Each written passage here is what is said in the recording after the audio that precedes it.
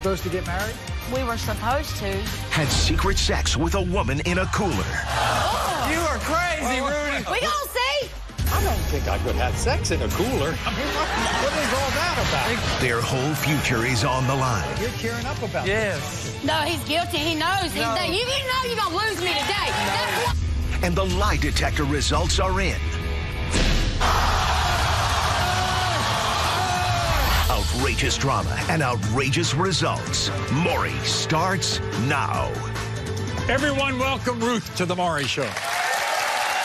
Now, when Ruth first met her fiance Troy, she admits she fell for him hard. Kind of without getting to know him as well as she should have, because at times she wasn't worried because it was her own mother, Debbie, who set them up. You would think her mother had good taste.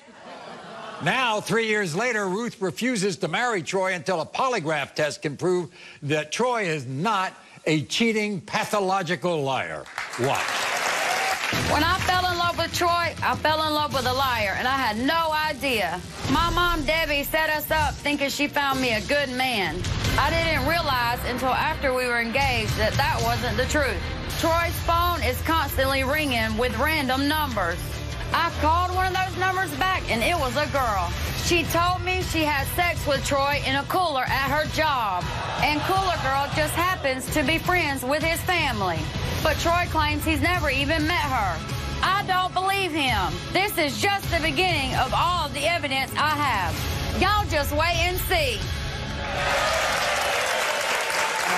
So now you think that you're in a relationship with a pathological liar. I know I'm in. Yes, he is a liar. You're supposed to get married? We were supposed to. You broke it off? Yeah. Well, what's the state of your relationship now? Do you all live together? We do, but my family's gave me an ultimatum, like either I get rid of him or I lose everything. Right. Your mother set you all up. Yeah. You trust your mom, don't you? I did, yeah, but oh, I wish I wouldn't have. So when did you first start to believe that Troy was cheating on you? It started when I took him to work one night and I dropped him off, and he didn't have a phone. 4 hours later, he shows up and said he didn't have to work. I said, well, why didn't you call me to come pick you up? And he said, because I didn't have a phone. Well, your job has a phone. Your coworkers have phones. I mean, really? Like, it just didn't even make sense. What does he do on Facebook? Secret messaging, all kinds of stuff. Liking girls' pictures. Yeah, he does. Right. And his phone kind of, what, never works or something, or what? He goes through a phone every 3 months because he busts them when I try to go through them. Busted to prove I don't need a phone. You found some numbers on the phone. Yeah, a number that had called his phone, and I called it back, and it was a girl. Right. And I started texting She's a liar. her, and she told me, you're the liar. No, I'm not.